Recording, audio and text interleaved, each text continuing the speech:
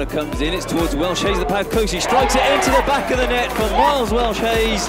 Bath City score their third, and the Bath City renaissance of Miles Welch-Hayes continues. His first senior competitive goal last week.